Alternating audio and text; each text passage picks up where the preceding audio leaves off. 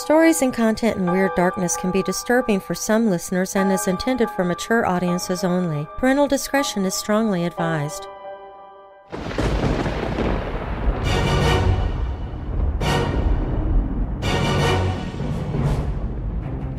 Welcome, Weirdos! I'm Darren Marlar, and this is Weird Darkness.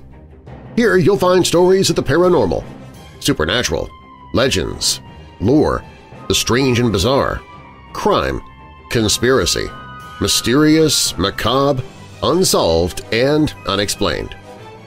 Coming up in this episode… North Carolina's Great Dismal Swamp is full of horror stories, but the worst might be the fact that the swamp appears to swallow people alive. A weeping man called the police to tearfully apologize for murdering his victims, but that didn't stop him from continuing to kill, again and again. In Hindu culture, it is believed if certain post-death rituals are not conducted on those who've passed away, the deceased's family would not prosper and there would be misfortunes aplenty. One family in Bhutan had to learn that the hard way. An apparent incident involving a gigantic cigar-shaped UFO somewhere over the Atlantic Ocean in May 1963 wasn't reported for almost 20 years when a witness to the event finally came forward through a written letter of the incident. In a beautiful little town in North Wales, children ran through the graveyard searching for little men with big eyes and long ears. They were searching for strange fairy folk, the Brownies of Bangor. Serial killer Ed Gein was caught and arrested for his crimes in November of 1957. But that didn't mean Gein's neighbors would see the end of his influence on their lives. But first, 4 people take a trip to France and stay at a hotel that appeared too good to be true, because it was. If you're new here, welcome to the show. And while you're listening, be sure to check out WeirdDarkness.com for merchandise, my newsletter, to enter contests, to connect with me on social media. Plus, you can visit the Hope in the Darkness page if you're struggling with depression or dark thoughts. You can find all of that and more at WeirdDarkness.com. Now, bolt your doors, lock your windows, turn off your lights, and come with me into the Weird Darkness.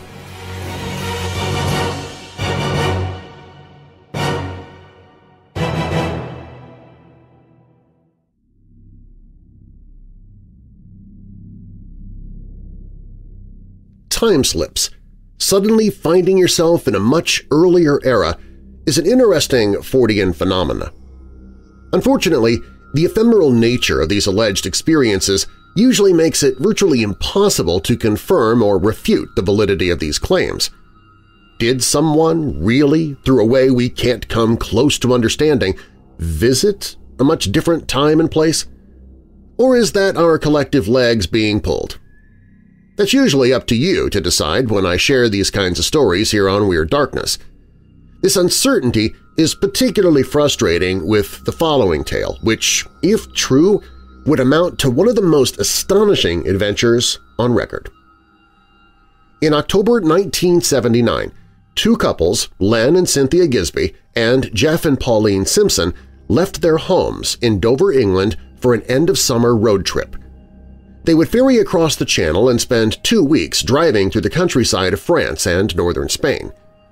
The excursion progressed in a pleasantly uneventful fashion. On the night of October 3rd, the travelers were on the freeway north of Montemar, France, looking for a place to spend the night. Before long, they came across a motel that looked promising. Unfortunately, when the foursome went inside, the staffer they encountered in the lobby, a man in an unusual plum-colored uniform, informed them that there were no vacancies. However, he said that if they took a certain road off the freeway, they'd find a small hotel. He was sure that this establishment would have rooms. The party had no trouble finding the road. They were interested to see that it was lined with old buildings, plastered with posters advertising a curiously vintage-looking circus. The road itself also seemed from another era, cobbled and narrow, clearly not built for the automobile. After a short time, they came across the only building that they had seen on this road, which showed signs of life. It was brightly lit, with some men standing outside. However, after inquiring inside, they learned this was not a hotel, but an inn. So on they went. They eventually found two other buildings, one a police station, and the other sporting a large sign reading Hotel. It was, for our modern era, an unusual-looking hotel, only 2 stories tall and with a decidedly old-fashioned look. But the place looked decent, and the two couples were too tired to be fussy about it. They were relieved when, as the motel employee had promised, they were able to get rooms there. As none of our 4 travelers spoke French and the manager spoke no English, communication was necessarily limited, but the foursome made themselves understood enough to be shown to their lodgings. They noticed that the inside of the hotel was even more anachronistic than the outside. Everything was made of old-looking heavy wood. The dining room tables had no tablecloths. They did not see any telephones, elevators, or anything else to remind them that this was the year 1979. The rooms were in keeping with the rest of the hotel. Large, heavy beds and bolsters instead of pillows. The doors had only wooden catches for locks. There were just wooden shutters over the windows, not glass. The bathroom shared by the foursome had vintage plumbing. Still, the rooms seemed clean and comfortable, and the outdated feel of the place gave it a quaint charm. It was certainly a novel experience. After unpacking, they went to the dining room, where they were served a simple but satisfying meal of eggs, steak, and potatoes, washed down with lager. After such a meal, the 4 had no problem settling down in their rooms for a long, untroubled sleep. The next morning, the travelers returned to the dining room, where they had a breakfast of bread, jam, and thick, strong coffee that they found virtually undrinkable. As they ate, they noticed that the other guests looked as oddly retro as the hotel itself. Opposite them was a woman wearing a silk evening gown and carrying a small dog under her arm. 2 gendarmes came in wearing curious uniforms, unlike any other that they had seen in France. The travelers, enchanted by the strangeness of it all, decided they needed a memento of their visit. Jeff photographed Pauline standing by the windows, while Len took a picture of Cynthia inside the hotel. He took an additional photo of the hotel itself. After their picture-taking, Len and Jeff tried to ask the 2 gendarmes how to take the freeway to the Spanish border, but the policemen, clearly puzzled by the Englishman's terminology, just gave classic Gallic shrugs. Finally, the Frenchmen comprehended that the visitors wished to go to Spain and told them to use the old Avignon Road. Len and Jeff knew enough of the local area to think this was an unnecessarily roundabout way of getting to their destination. They decided instead to retrace the way that they had come to the hotel in order to return to the Montemar freeway. When the 2 couples were ready to leave, Len went to the manager to pay their bill. He was flabbergasted to see that he was being charged only 19 francs, or about $3 in 1979 US dollars. Certain that the manager did not understand, Len endeavored to communicate to him that he was asking for the bill for all 4 of them, 4 people who had eaten meals there.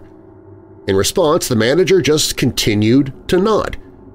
Len showed the bill to the 2 gendarmes, seeking confirmation. They just smiled. Yes, that was the correct amount. The cobbled little road was just as deserted of other traffic as it had been the previous night. They had no trouble finding their freeway and went on to spend a very pleasant 2 weeks roaming around Spain. On their way back across France, our tourists decided to make another stop at this same hotel. You certainly couldn't beat the prices. They found the turnoff and drove down the cobbled road with the buildings promoting the same circus. It was definitely the same road, except the hotel was gone. Puzzled, the travelers went to the motel by the freeway to ask for directions. The employee they questioned had never heard of any such hotel, and they had never had anybody working there who wore a plum-colored uniform. This was all getting way too weird. The 2 couples drove along the cobbled road several times, desperately trying to find the hotel. But it was as if it had evaporated, leaving no trace behind. One of the 4 suggested that it had been demolished. Certainly, at the rates they charged, the establishment couldn't stay in business for long.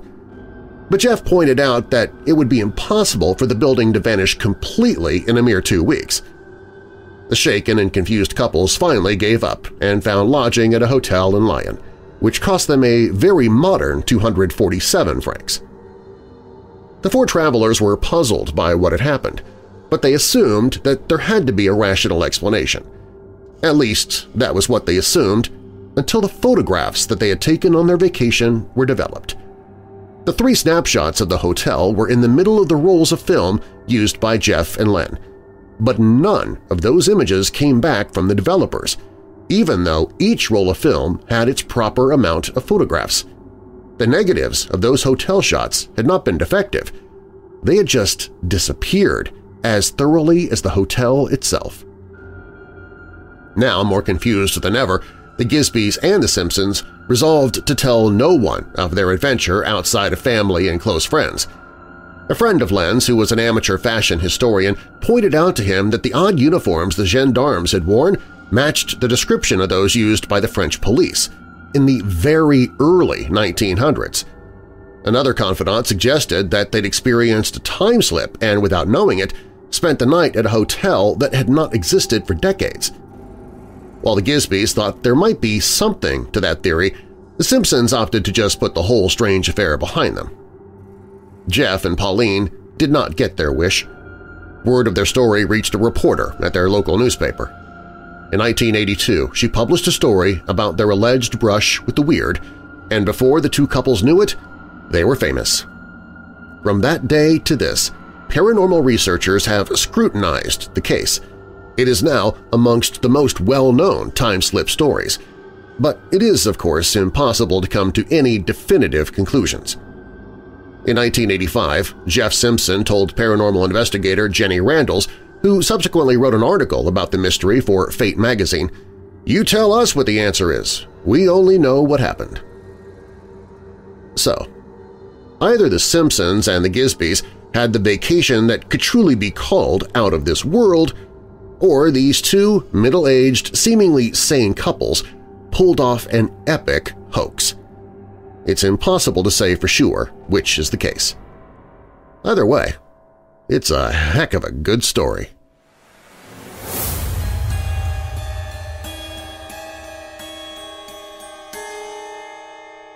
When Weird Darkness returns. In Hindu culture, it is believed if certain post-death rituals are not conducted on those who have passed away, the deceased's family would not prosper and there would be misfortunes aplenty. One family in Bhutan had to learn that the hard way. Also, in a beautiful little town in North Wales, children ran through the graveyard searching for little men with big eyes and long ears. They were searching for strange fairy folk, the Brownies of Bangor. Plus, serial killer Ed Gein was caught and arrested for his crimes in November of 1957. But that didn't mean that Gein's neighbors would see the end of his influence on their lives. These stories and more still to come.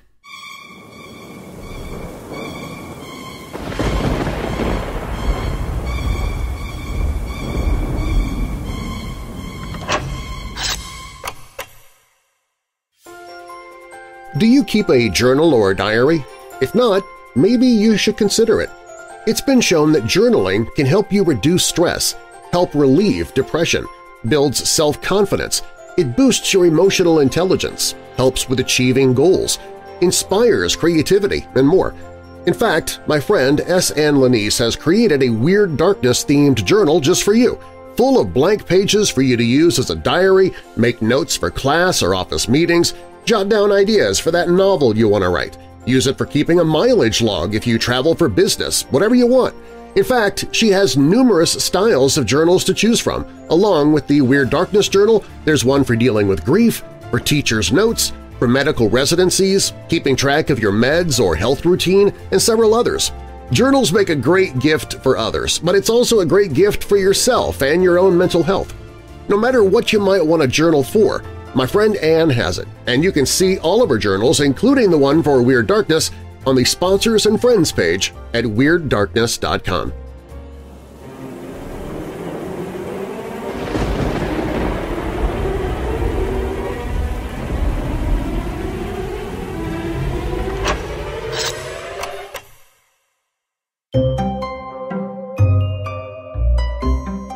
There follows a peculiar little story from 1909 which has certainly not gotten the attention it deserves from fairyists or from students of mass hysteria. Bangor, for those outside the UK, is a pretty town in North Wales. Brownies, meanwhile, are solitary fairies, typically associated with houses in the north of England and parts of Scotland, not Wales. Note, though, that the word had already been popularized by the late 1800s, above all by the appalling twee Juliana Horatio Ewing, who lent the word to Baden-Powell, who used it for his Girl Guide movement. In any case, back to Bangor, and let's travel to the cemetery there. This is an extract from the Manchester Guardian newspaper. Bangor people probably never realized before that the town contained such a number of children as were visible about 8 o'clock, gambling and shouting in both fear and delight in a disused cemetery in the middle of the town. The attraction, a correspondent writes, was a story which spread among the juveniles, though their elders had heard nothing of it, to the effect that little men with big eyes and long ears had been seen playing amongst the tombstones, and with one accord the children in hundreds trooped gaily to the cemetery and searched eagerly for the Brownies. Needless to say, none of the fairies was seen, but the children, with shrieks and cries, searched every nook and corner of the old cemetery, peeping fearfully around every tombstone and under the dark yew trees. At last, the din became so great that the police had to chase the children out of the enclosure. This extract appeared in the Manchester Guardian on May 19th of that year, and it would be better to have a North Walian version to rely on. For example, was the word brownie really used by the Bangor children, or is this a Mancunian gloss? Note, the Brownies were not traditionally found in Manchester either. There's also the rather unusual description of big eyes. Of course, folklore has lots of creatures with eyes as big as saucers and, more curiously, those long ears. However, the single most fascinating thing here is the striking parallel with a famous leprechaun case from Liverpool in 1964. June 30, 1964, children, number unspecified, saw little men, numbers variable, in Jubilee Park near that vortex of northern necrotism, the Bowling Green. Quite what the children saw has been much debated. White hats on the little men were noted, as were their antics in throwing sods at each other. What is documented is that very rapidly the little men were interpreted by the press as being leprechauns. Leprechauns are, of course, an Irish solitary fairy known for shoemaking and vast wealth. Beach's daughter recently shared with him the insight that the leprechaun might be rich because he sells lots of shoes. Legend claims that if you grab and hold a leprechaun, you'll be able to claim the fae's treasure. So was the word leprechaun just a reflex word picked up by a local journalist? Leprechaun are always male. The connection might have been as simple as that.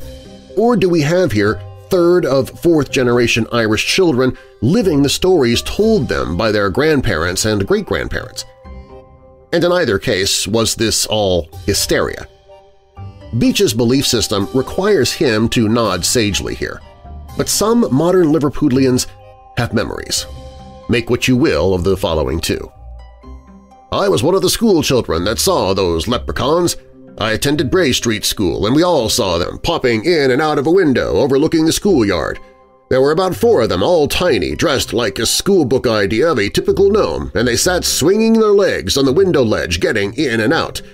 What they were, I don't know. I only know what they looked like. I'd love to know the truth. I certainly remember leprechauns, and I actually saw a few of them on Kensington Fields close to the library, but my parents and other adults tried to convince me that I'd been seeing things. This would be one afternoon in early July 1964, around 4:30 p.m., and I remember it as if it were yesterday. I was 10 at the time and on my way to play football with my mates and saw these little, I'd say just a few inches tall men dressed in red and black, standing in the grass looking at me. I'm sure one of them had some type of hat on. I panicked and ran all the way home.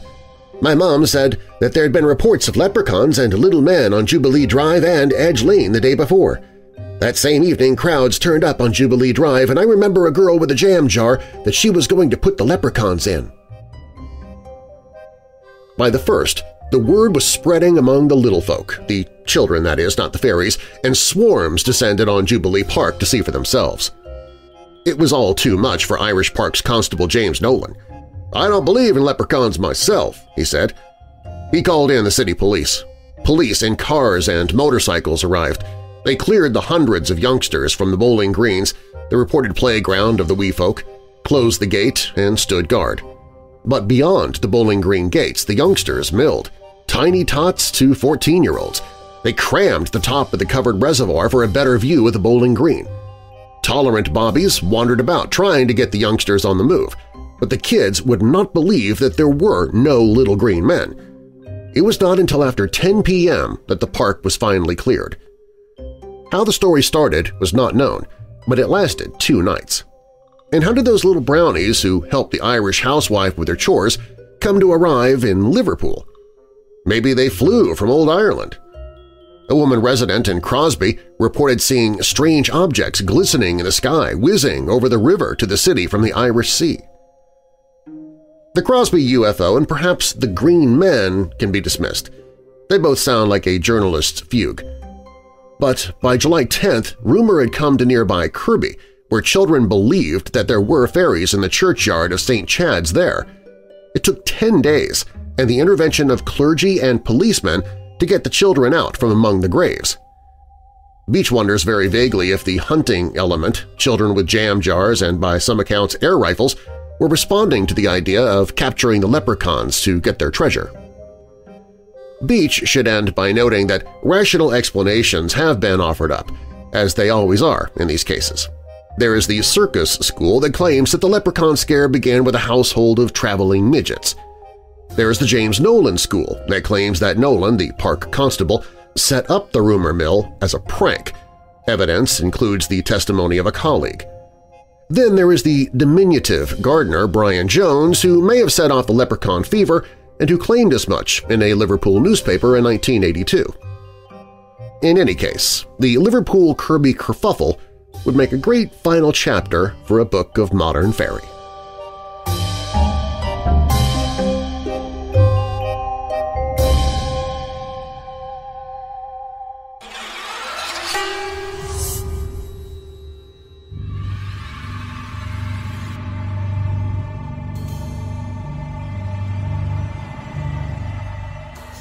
Even after police arrested 51-year-old Ed Gein on November 17, 1957, his Plainfield, Wisconsin neighbors likely failed to realize that their lives would never be the same again. While Gein had a reputation for being a weird loner, he was still regarded as generally harmless. In fact, he often served as an occasional babysitter for many of the families living near the 160-acre farm where Gein had been living alone since the death of his mother Augusta in 1945. While one local boy tried to tell his family about the collection of shrunken heads that he'd once seen in Gein's farmhouse, people generally dismissed what he saw as yet another of Ed's crazy pranks. If neighbors were put off by his fascination with taxidermy, they largely kept that to themselves. But after police discovered the body of local hardware store owner Bernice Warden in a shack connected to Gein's farmhouse, they soon discovered more about their quiet neighbor. Much more. Though the Gein farmhouse was largely dilapidated, Ed only lived in 2 small rooms and the rest of the house was sealed off, police kept making bizarre discovery after bizarre discovery as they searched the farmhouse and surrounding grounds. Not only had the headless body of Bernice Warden been strung up by her heels, they also found cereal in a bowl made from a human skull, lampshades and wastebaskets formed from human skin, a shoebox filled with the sexual organs of women, a belt with human nipples attached, a loose collection of noses, and a human heart. But their most grotesque discovery was of a woman suit made from the sewn-together skins of Gein's various victims, which he would later admit to wearing to make himself feel as if he had breasts and female genitalia. All told, police found the remains of 11 women, though Gein would only confess to murdering 2 of them, Bernice Warden and a second woman, Mary Hogan, who'd gone missing some time earlier. The other bodies had been taken from the local cemetery, something that came as an unpleasant revelation as the fellow townspeople had no idea that the graves of their loved ones had been desecrated. Police had trouble believing that Gein could have stolen the bodies undetected. To bolster their case, they took him to the Plainfield Cemetery to show them which graves had been opened. This would be a controversial move when it came out. Prosecutors quickly charged Ed Gein with first-degree murder for the deaths of Bernice Worden and Mary Hogan, but any hope the locals had of avoiding publicity ended when news of what police found at the Gein farm hit the newspapers. Ed Gein and Plainfield, Wisconsin became household names with curiosity seekers descending on Plainfield from across the country. Many of the locals grudgingly gave media interviews, but most of them hoped that things would blow over in time. As for Ed Gein, he was assessed by doctors at the Central State Hospital for the Criminally Insane in Waupun, Wisconsin, now the Dodge Correctional Institution, and soon diagnosed him as a sexual psychopath. They also recommended that Gein be kept in the hospital for the rest of his life. Even as prosecutors and defense attorneys wrestled over the question of Gein's sanity, a battle of another kind was already taking place elsewhere. When an auction house offered up the contents of Ed Gein's house at a public sale, thousands of people from all over the country came to Plainfield to acquire souvenirs. Even before the auction began, the auction house offered tours of Gein's house and farm for 50 cents apiece. Though the outraged families of Gein's victims tried to stop the sale, it still went ahead as scheduled. The farm itself was sold to a local real estate dealer who announced plans to turn the property into a tree farm. As for the 1949 truck that Gein used to cart bodies to his farm, it was sold to junk dealer Chet Sales for $215. While Sales told reporters that he would keep the truck as a souvenir, he later sent the truck on tour with the carnival circuit, where it was billed as Gein's Ghoul Car. It would be a familiar sight at carnivals for years afterward. Considering the simmering anger that the people of Plainfield had over the industry that had sprung up around Gein and his crimes, nobody was really surprised when the local volunteer fire department was called to a fire at the Gein farm on March 20, 1958. While no one took credit for setting the fire, just about everyone in town, including the firefighters, simply stood and watched as the sinister house burned to the ground. And so, with Ed Gein in the hospital where he would remain for the rest of his life and the last physical trace of his life in Plainfield gone up in flames, his former neighbors must have felt some hope that the Butcher of Plainfield would be slowly forgotten.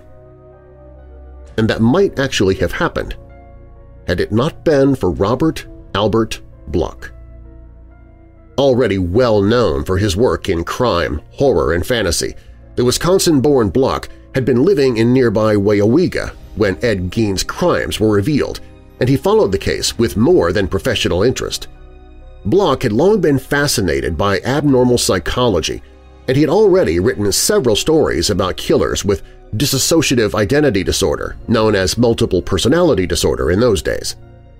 Drawing on his research into Ed Gein's life as well as some related cases, Bloch wrote a book that would be forever associated with his name, Psycho. Published in 1958, Psycho told the story of Norman Bates, a motel owner-operator who was also an amateur taxidermist with an abnormal fascination with his mother.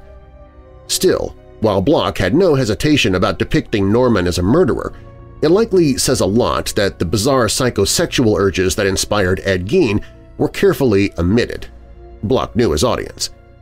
To be fair, Bloch never claimed that his book was based exclusively on Gein, but rather on the idea that he represented – a mass murderer living undetected and unsuspected in a typical American town.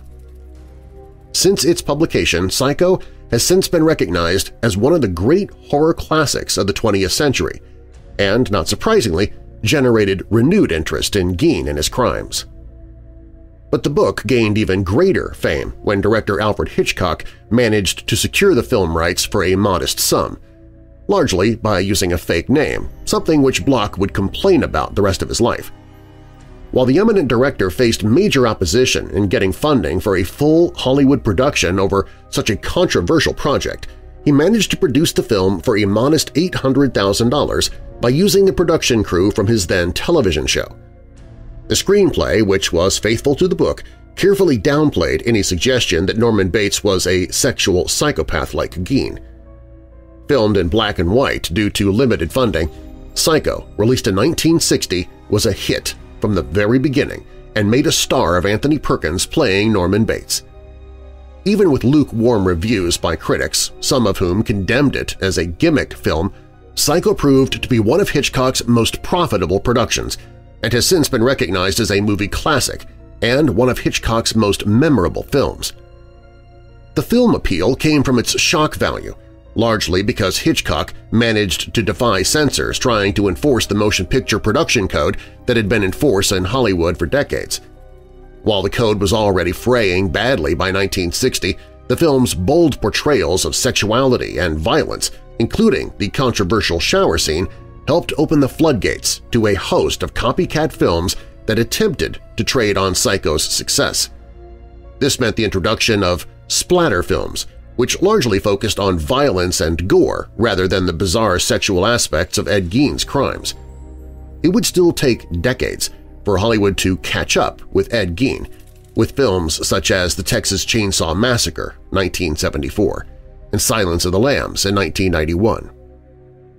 As for Ed Gein himself, he seemed quietly unaware of how his crimes had influenced American culture.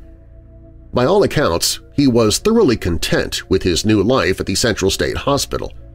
A model inmate, he never required sedation or restraints, and he spent his time reading books, chatting with staff and other patients, and carrying out his chores without complaint.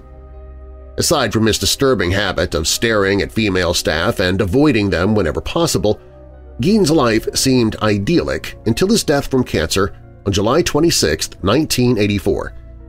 He was buried between his mother and brother in Plainfield Cemetery, not far from the graves he had desecrated decades earlier, which must have horrified the families involved. Along with the films he helped inspire, Ed Gein continues to fascinate true crime buffs, many of whom still descend on Plainfield seeking out physical traces of his crimes.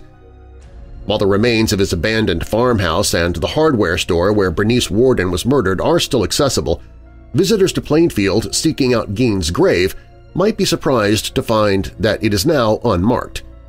The 150-pound tombstone that used to mark the site was stolen in 2000, and despite being later recovered by police, it was never returned to the cemetery and has been kept in the basement of the Plainfield Police Department ever since. There is still, though, a noticeable hole on Gein's gravesite, where visitors often steal dirt as a souvenir. But little else, though, to mark the existence of Plainfield's most notorious resident and the man whose crimes inspired some of Hollywood's most memorable movie monsters.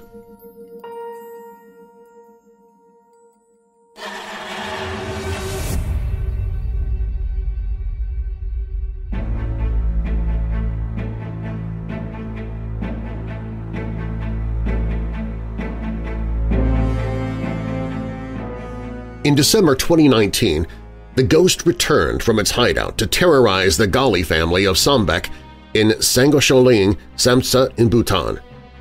A barrage of stones land on the roof every now and then. Family members have been hurt. A shaman had visited Sabir Ghali's house to conduct ghost-beating rituals. The quiet did not last, however. The next day, December 4th, Sabir's mother, Man Kumari Ghali, 75, was hit with a stone on her temple. Khadga Sinj Ghali, a neighbor and a relative, rushed to the scene. Man Kumari's grandson, Sunil Ghali, Sabir's son, was hiding behind the altar, trembling with fear. An eerie quiet followed, Khadga Sinj Ghali said. Kumari's gathered 7 stones that came straight her way. A huge, flat stone is landed on the edge of the roof. A crowd is gathered. They wait for the stone, but it doesn't come. It all started on the night of November 19, 2019. Sunil Ghali, 15, was with his grandfather, Bagalal Ghali, 76, in a makeshift hut with cattle far from home in the woods. At around 7 p.m. when they were sleeping, stones hit the roof of the hut. It would not stop and continued through the night. They made way to a relative's hut nearby, but the pelting continued, so they went to a nearby village for the night. "I went to the grazing land next day," Sabir Ghali said.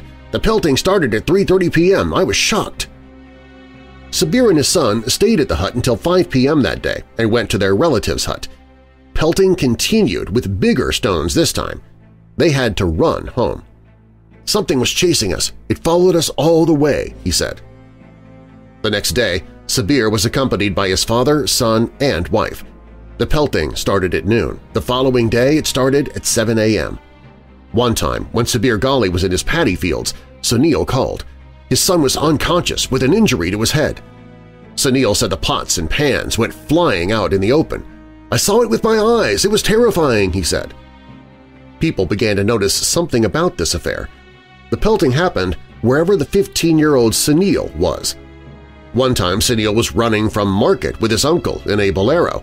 The windows were closed. There were people in the vehicle. Stones hit Sunil even inside the vehicle.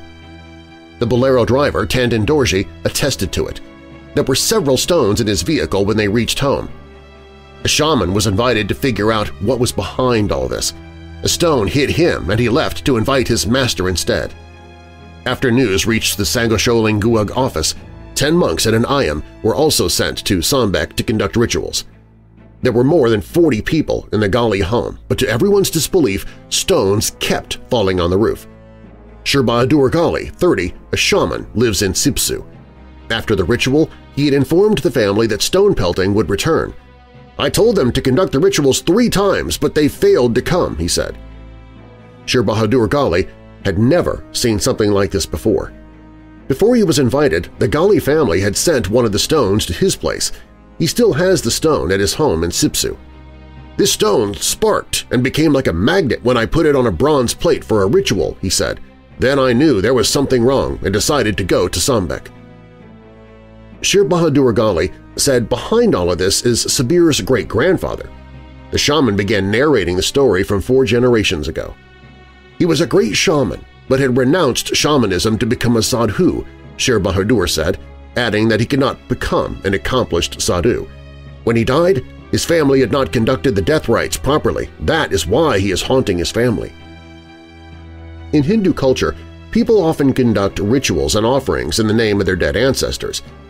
It's believed that if rituals like these are not conducted, that particular family would not prosper and there would be misfortunes aplenty.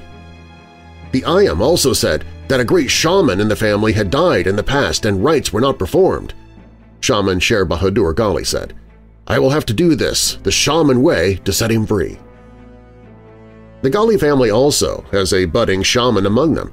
Sunil dropped out of school after it was discovered that he had these special powers. He would suddenly go in a trance-like state. Village coordinator Kadka Sinj Ghali said the size of the stones that came flying would sometimes kill a person. He said stones falling on the roof when the monks were conducting rituals inside the house was scary. "I am yet to understand what it is," he said.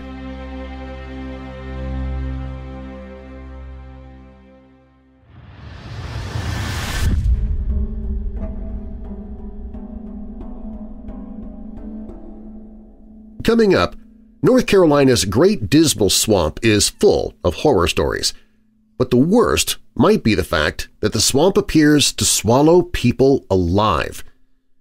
But first, an apparent incident involving a gigantic cigar-shaped UFO somewhere over the Atlantic Ocean in May 1963 wasn't reported for almost 20 years, when a witness to the event finally came forward through a written letter of the event. That story is up next.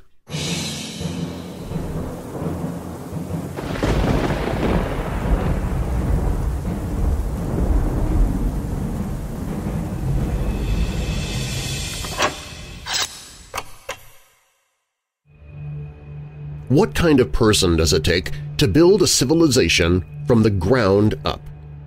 Astronaut Nick Burke will have to learn how to be a leader if he wants humanity to survive on a new planet, even if he himself is no longer human. Nick Burke dreams of successfully creating the first sustainable space colony in human history. After a third failed mission on Mars, Nick returns to Earth heartbroken. But during the trip home, he has an epiphany caused by a near-death experience on how to truly accomplish his dream. Nick launches a billionaire-funded startup company that solves the interstellar travel problem, transporting people in a spaceship without any people aboard. After Nick lands on his new, distant planet, he has to combat his greatest trials yet, including raising children and goats while becoming a colony-building survivalist. Fans of Andy Weir's The Martian and Dennis E. Taylor's We Are Legion, We Are Bob will find familiar themes of innovative science fiction ideas with plenty of humor and pop culture. The hard science fiction novel Seed by Matthew G. Dick, narrated by Darren Marlar.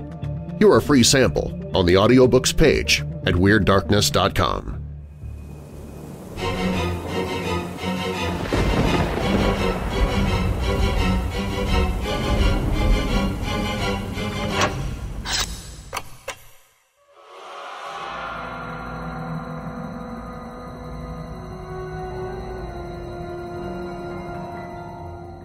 An apparent incident involving a gigantic cigar-shaped UFO somewhere over the Atlantic Ocean in May 1963 would remain unreported for almost 20 years until the editorial team behind Flying Saucer Review magazine received a letter in late 1980 from the witness to the affair. Part of the reason the witness left the incident unreported for so long was simply that the witness had very little knowledge of UFO reports, as well as the fact that she found the entire episode terrifying. Only after reading about the subject purely by chance did she begin to realize just how extraordinary the incident was. Although the incident is not one of the most exciting on record, it is another incident that has a connection with such official organizations as NATO, North Atlantic Treaty Organization, who have a small plethora of UFO accounts attached to their name. If we assume these strange crafts are piloted by intelligent beings from another world, would it make sense that they would take an interest in such key organizations? The details of the witness have been withheld from the public domain. We know that she is female and from a country in Western Europe that are members of NATO and was married to an Englishman at the time that she gave the report. According to investigators at Flying Saucer Review, she is an incredibly credible witness, meaning in turn that the account is likely equally credible. They would eventually release details of the encounter in their November 1981 edition, Volume 27, Number 3. It is from that report that we base the following account on. Just what did the witnesses see that day somewhere in the North Atlantic? And for what reason were these apparent visitors here in the first place? According to the witness, the following incident took place in the first or second week of May 1963. The witness was a NATO employee in the capacity of an English-language secretary normally based in Paris, France. On the day in question, she was part of 50 NATO employees who were about to board a flight to take them to Ottawa in Canada for NATO ministerial meetings. It was around 10 a.m. when the DC-8 left the runway at Orly Airport in Paris. The weather was perfect, with clear visibility as the pilot took the plane to just over 35,000 feet. The witness recalled that there appeared to be a feeling of military control on the plane that day, although the fact that there was only 50 NATO staff on board the plane appeared decisively empty. Because of this, passengers had an array of seats to choose to settle down in for the majority of the journey. The witness chose to sit next to one of the windows, which she recalled was a lot larger than a standard commercial airliner window. It was as she was preparing to settle down in her seat with a book, with the cold waves of the Atlantic Ocean below them, that she noticed a strange object below. She would describe it as something dark and absolutely tremendous. What's more, it stood out in vivid contrast to the brightness of the early afternoon sky. When she moved her face as close to the window as possible so as to get a closer look, she would see the object appeared to be a gigantic dark gray torpedo. She would elaborate that the object appeared menacing and frightening as she continued to watch it. She continued to observe the strange object for several minutes. She was unable to see any wings, windows, or any apparent propulsion systems or engines, although she would describe what she believed was the back of the object as cut off sharply and squarely. The witness would estimate the object was around 6,000 to 7,000 feet below them. She watched it for several more moments until it disappeared into the clouds. She suddenly looked around the plane. It appeared she was the only person who had noticed the strange object below. She would debate with herself whether to mention what she had seen. However, she feared that they would not believe her. As she sat back into her seat, she began to ponder whether the object had any connection to nuclear weapons. Although she would indeed remain quiet for the time being, she resolved that she would speak to a colleague in Paris with expertise in nuclear matters. However, as she would later reveal in her report, she would decide against mentioning the incident. It was while she was considering these things that the plane suddenly began to shudder and pitch up and down violently. Although she told herself that this was just normal turbulence, she knew that she had not experienced anything as intense or as prolonged as this disturbance appeared to be. And what's more, she couldn't shake the feeling that the disturbance to the flight was due to the object that very well might still be below them. She would begin researching what the object might have been. She would do this privately before finally issuing her report to UFO magazine in 1980. It is unfortunate that there were no other corroborating witnesses to an otherwise intriguing account. And while this is something that skeptics to such accounts will use to their advantage, aside from the apparent credibility of the witness, as well as the credibility of those behind the one-time UFO publication, the fact that the account is not overblown or dramatic in any way would suggest it to be authentic. And it is certainly possible that there were other witnesses on the DC-8 that afternoon. It's also equally possible and plausible that they, too, opted to keep the sighting to themselves in the belief that they were the only person to have seen the strange object. As we've mentioned before, there are very likely a whole host of UFO sightings that go unreported simply because the respective witnesses fear being labeled crazy or being called a liar.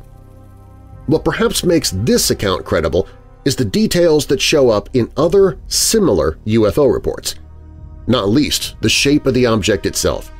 While a great many UFOs are disc-shaped or even triangular, a great many sightings of cigar-shaped objects can also be found in the mountain of UFO reports.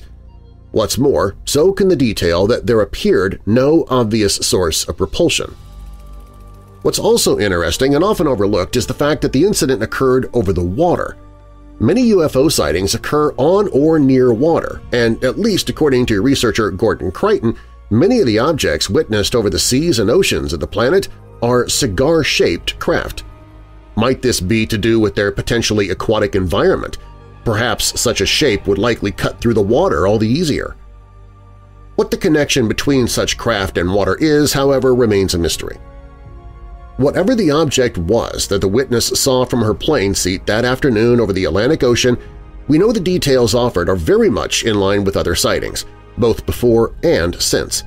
And undoubtedly, there will be other sightings, both in the contemporary era or from years ago that have yet to surface, which will also likely contain similar details. Should we take this incident as credible?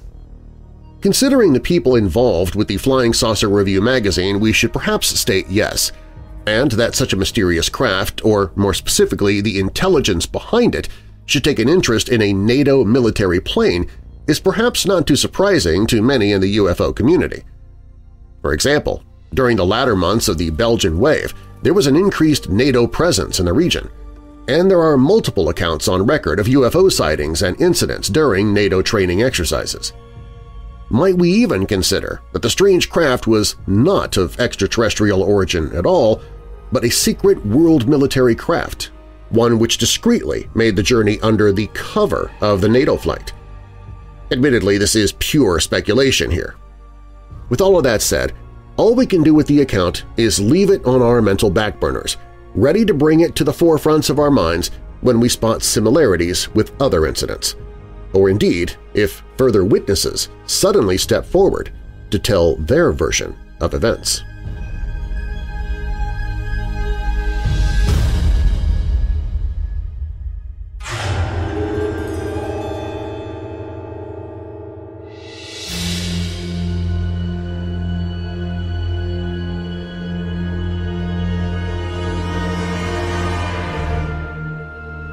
On the border of North Carolina and Virginia, there is a swamp. To call this swamp unholy might be a stretch, but the stories that bubble up from this region are far from sanctimonious. Even the settlers who named the swamp seemed aware of such malignant evil festering in this boggy wilderness. They named it the Great Dismal Swamp, and the name has stuck. There are all sorts of horror stories about these eerie wetlands. Those brave enough to enter the mire risk being lost, vanishing without a trace. You might be accosted by ghostly lights in the park or stumble onto a graveyard that isn't on any map. The fen is said to be the home of half-living witches and Native American curses, and darker entities may roam the reeds. Are you brave enough to tread the miry ground of the Great Dismal Swamp? You better be, because the swamp is ready for you. People have definitely passed on in the Great Dismal Swamp, but you don't have to be deceased to accidentally end up in the swamp's most notorious graveyard. As the legend goes, there is a graveyard in the swamp that only appears to those who have lost their way. Explorers looking for the graves won't find them. They can only be discovered by those not explicitly searching for them. Some believe this is the work of benevolent spirits, trying to warn the lost that they have strayed away from their path. The graveyard's not locked to one location and can theoretically appear anywhere in the swamp as long as a lost soul is in the area. Creepy stories may be true or false, but you can't argue with the facts. According to the park manager, the swamp has a long history of swallowing up explorers. People enter and just seem to vanish, and it's not entirely clear why. It might be part of the nature of the swamp, as there are those who say the swamp has a habit of making one confused and frightened. It's easy to get lost and near impossible to find your way again. One story about William Drummond, a colonial prisoner after whom the swamp's Lake Drummond is named, entered the swamp with a large hunting party. History tells us the group got lost, and after several days in the wilderness, the only person to emerge alive was Drummond himself. If you think the swamp is creepy during the day, just wait until night falls. The Great Dismal Swamp is known to get extremely dark at night, so much so that park officials have gone on record to caution people about it. A park manager described nighttime in unequivocal terms. It's pitch black, dark. It's scary dark. The park is closed at night for obvious reasons, but it's open during the day to anyone brave enough to explore it. The Great Dismal Swamp is home to many legends and myths, including the sad tale of the Lady of the Lake. This native myth refers to a young bride-to-be who passed on shortly before her wedding. Her suffering soul now resides in the swamp, paddling a white canoe aimlessly through the marshes. During the dark nights, she can be seen by the light of her lantern. Inside the lantern is said to be a collection of fireflies she uses to light her way. Reports of lights are common throughout the area, leading some paranormal enthusiasts to believe the Lady of the Lake might actually be real. You don't have to be captured by a ghost to disappear in the Great Dismal Swamp. It's a treacherous place, even for those survivalists who know what they're doing. Snakes, bears, and other wild animals call the swamp their home. Even the water itself is lethal, as parts of the swamp are much deeper than they seem. It's possible to get stuck in a boggy mire and find yourself unable to crawl out of the water. Many people have drowned over the years, adding fuel to the fire that this swamp is haunted.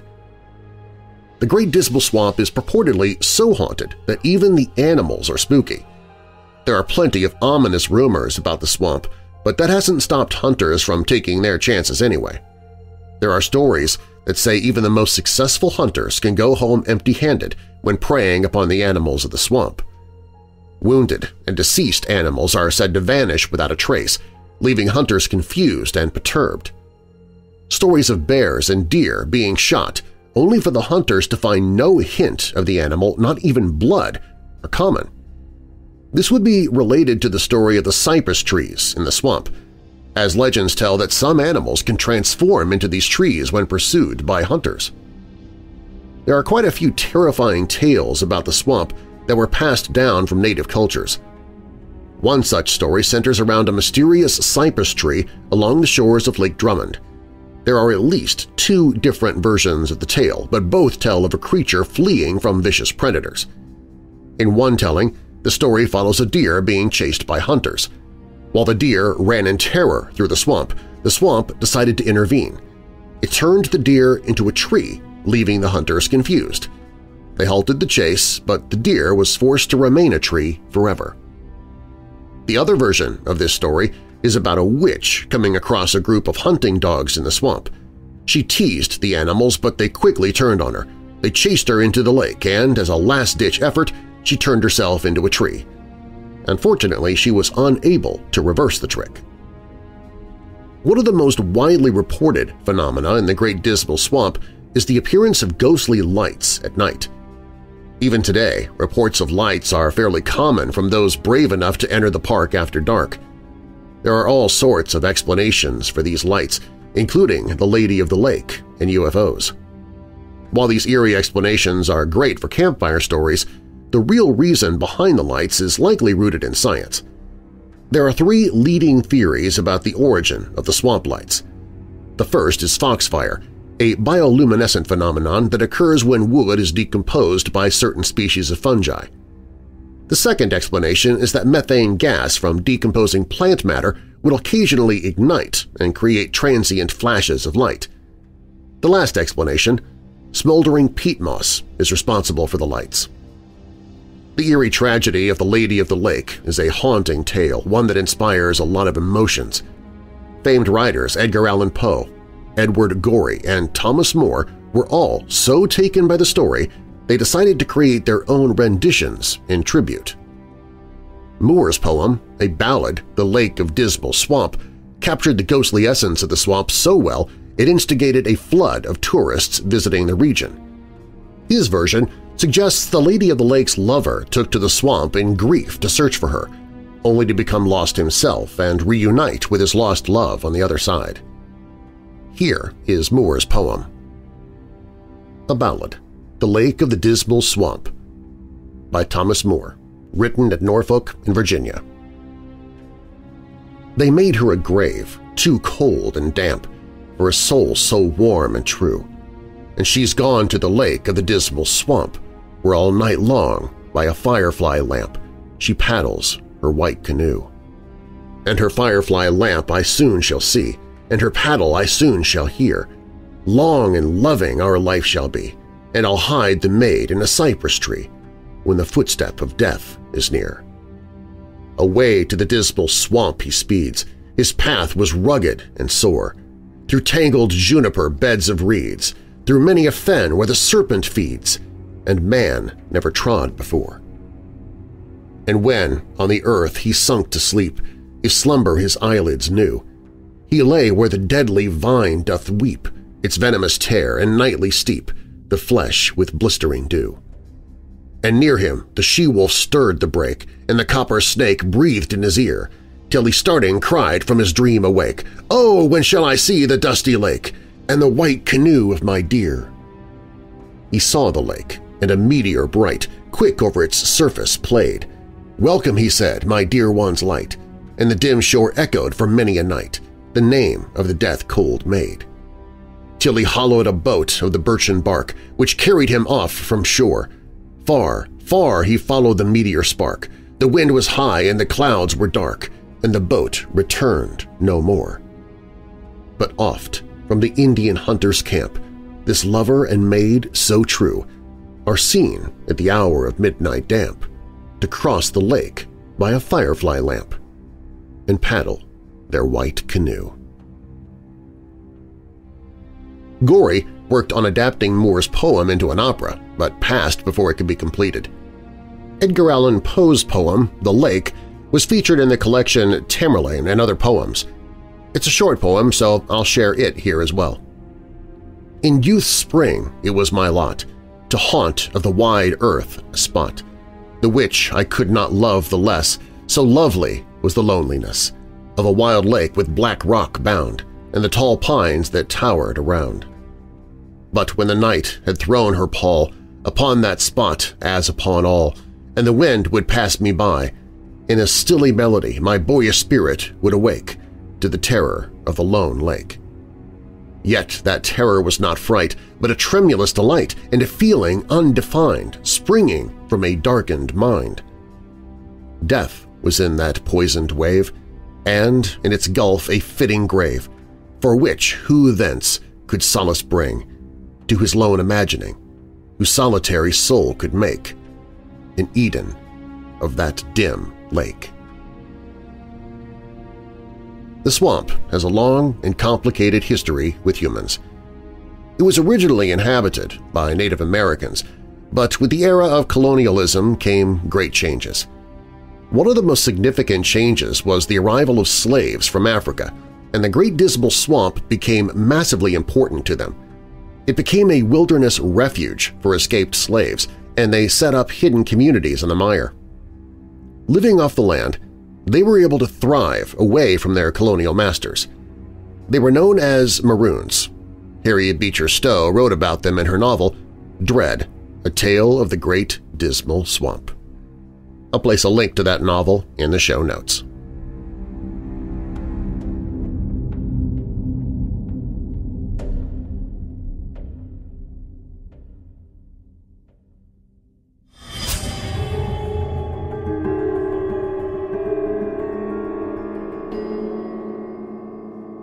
When Weird Darkness returns, a weeping man called the police to tearfully apologize for murdering his victims.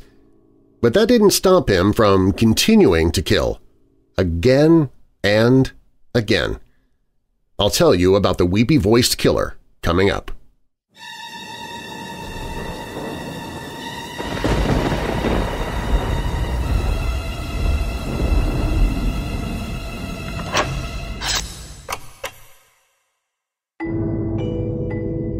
Hey Weirdos! How would you like to receive a box full of scary stuff in the mail full of fear-inducing objects like creepy collectibles, true crime-themed accessories, frightening flair, blood-curdling books, terrifying trinkets, eerie e-downloads, and more, absolutely free? Every other month, I'm filming an unboxing video of the newest creepy crate that I get in the mail. Then I'm boxing it all back up and giving it away by random drawing to someone subscribed to the Weird Darkness email newsletter.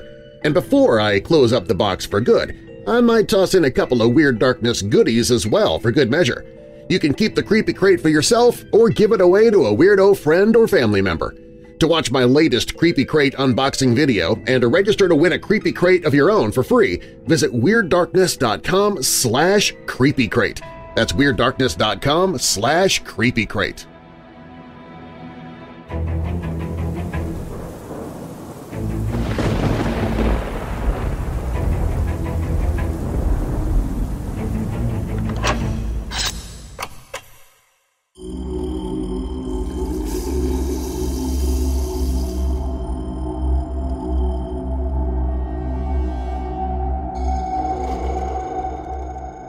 Between the end of 1980 and August of 1982, 3 women were murdered and 2 others attacked in Minnesota's Minneapolis-St. Paul area. The assaults turned out to be the work of the same man, a shadowy figure who contacted the police himself after most of his crimes, begging them to stop him before he killed again. "I just stabbed somebody with an ice pick," the high-pitched voice sobbed into the phone. "I can't stop myself. I keep killing somebody." His tendency to call police and tearfully confess his crimes led authorities to dub the assailant the Weepy Voiced Killer. But who was he, and what drove him to commit these heinous deeds only to express such emotional remorse afterward? Born in 1944, Paul Michael Stefani was the second of 10 children, raised in what's been described as a highly religious household. He made his way to St. Paul, Minnesota in the mid-1960s, where he variously worked as a shipping clerk and a janitor. He was employed at Malberg Manufacturing Company before being fired in 1977. 3 years later, his first victim was found near the machine shop at Malberg Manufacturing. Stefani was married for a time and fathered a daughter before getting divorced.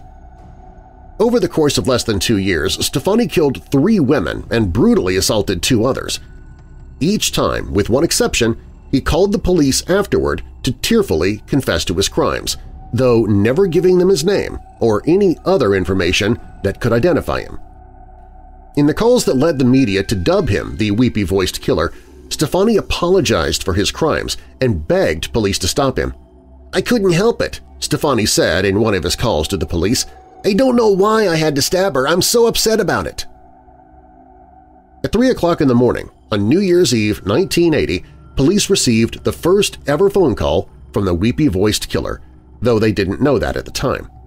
All they knew was that a nearly hysterical, high-pitched voice directed them to a spot near the Malberg Manufacturing Company machine shop off Pierce Butler Road because there was a, quote, "girl hurt there," unquote. Police found a gruesome scene when they arrived there. 20-year-old Karen Potok was lying naked in the snow. She'd been bludgeoned more than 10 times with a tire iron, the beating so bad it cracked her skull and left her brain exposed. Yet she somehow survived. Potok had come into St. Paul for a New Year's Eve party with her sisters, but had left the party around midnight. She wandered around the city intoxicated until she had the misfortune to cross paths with Stefani. However, the damage from her assault was so severe that she was left with multiple brain injuries and couldn't identify her assailant. For now, the Weepy-Voiced Killer was free to stalk more victims. Tragically, the Weepy-Voiced Killer's other victims weren't so lucky. In 1981, 18-year-old Kimberly Compton got off a bus in St. Paul, Minnesota. Within hours, she was dead, stabbed with an ice pick more than 60 times. Stefani called police multiple times after the murder of Compton. 2 days after her death, he called to say that he was sorry and that he would be turning himself in. But he never did. The next day, he called to correct some of the media coverage around the attack. Then on June 11th, 8 days after the brutal murder, he called the police again and in a barely coherent voice cried, "I'm sorry for what I did to Compton." Sorry or not, though, Compton wasn't the Weepy-Voiced Killer's last victim. In July of 1982, 33-year-old Kathleen Greening was found drowned in her own bathtub at her home just outside St. Paul. At the time, police didn't connect Greening's death with the Weepy-Voiced Killer. The attack was much less brutal than the other slaying, and no phone call was made following her death. Then, in August, Barbara Simons met Stefani at Hexagon Bar when she offered him a cigarette. Stefani offered her a ride home. Unfortunately, that ride would be her last. A newspaper carrier found Simons' body alongside the Mississippi River the next morning. She'd been stabbed more than 100 times. Shortly thereafter, the police received another phone call. "Please don't talk, just listen," the now familiar voice of the Weepy-Voiced Killer said. "I'm sorry I killed that girl." The police now had a description of Stefani, thanks to eyewitnesses linking him with Simons on the night of her death. However, he wasn't brought in just yet.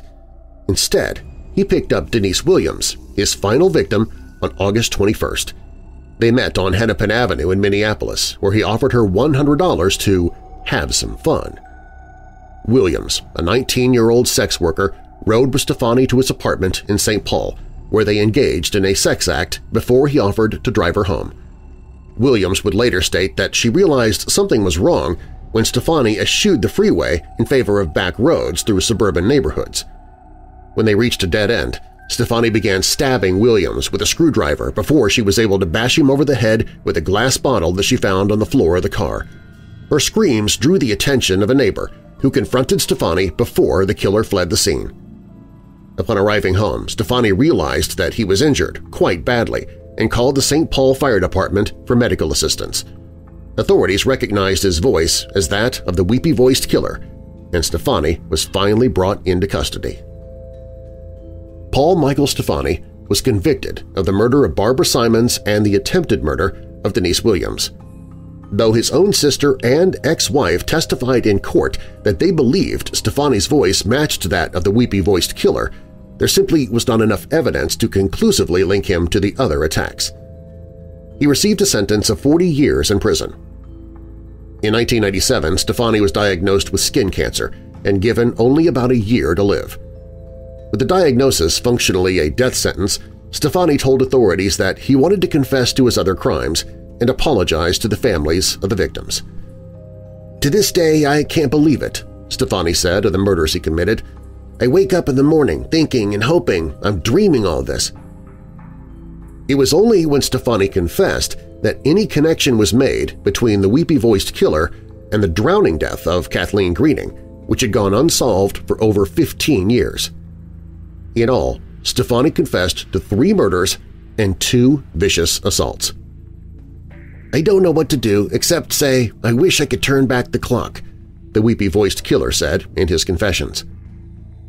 The next year, Paul Michael Stefani, who had caused so much pain and havoc, was dead from skin cancer at the age of 53. So did Paul Michael Stefani truly regret his crimes, or were his tearful phone calls to police and the media just an attention-seeking ploy? We may never know, but Stefani insisted his apologies were genuine. "All I can say is, I'm sick and I'm sorry," Stefani said before he died. "If sorry means anything after 15 years.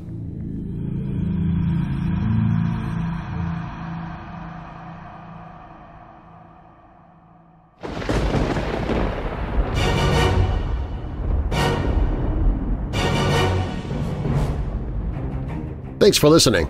If you like the show, please share it with someone you know who loves the paranormal or strange stories, true crime, monsters, or unsolved mysteries like you do. And please, leave a rating and review of the show in the podcast app you listen from. Doing so helps the show to get noticed. You can also email me anytime with your questions or comments through the website at WeirdDarkness.com. It's also where you can find all of my social media, listen to free audiobooks I've narrated, shop the Weird Darkness store, sign up for the email newsletter to win monthly prizes, find other podcasts that I host, and find the Hope in the Darkness page if you or someone you know is struggling with depression or dark thoughts. Plus, if you have a true paranormal or creepy tale to tell, you can click on Tell Your Story or call the Dark Line toll-free at 1-877-277-5944. That's 1-877-277-5944. All stories in Weird Darkness are purported to be true unless stated otherwise, and you can find source links or links to the authors in the show notes. Selling Ed Gein was written by Romeo Vitelli for Providentia. Swallowed Alive in Great Dismal Swamp is by Eric Luis for Graveyard Shift. The Weepy Voiced Killer is by Oren Gray for The Lineup. The Hotel Out of Time is from Strange Company. The Atlantic UFO of 1963 is by Marcus Louth for UFO Insight.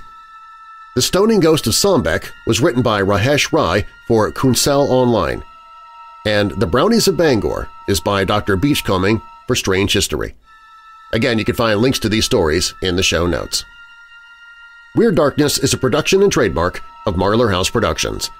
Copyright Weird Darkness 2022. And now that we're coming out of the dark, I'll leave you with a little light. Ephesians 4 verse 29. Do not let any unwholesome talk come out of your mouths, but only what is helpful for building others up according to their needs, that it may benefit those who listen. And a final thought. Begin every day with gratitude. I'm Darren Marlar. Thanks for joining me in the Weird Darkness.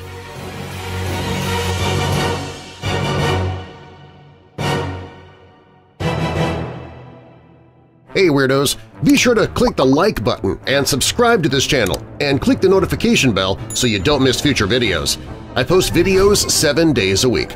And while you're at it, spread the darkness by sharing this video with someone you know who loves all things strange and macabre. If you want to listen to the podcast, you can find it at WeirdDarkness.com/listen.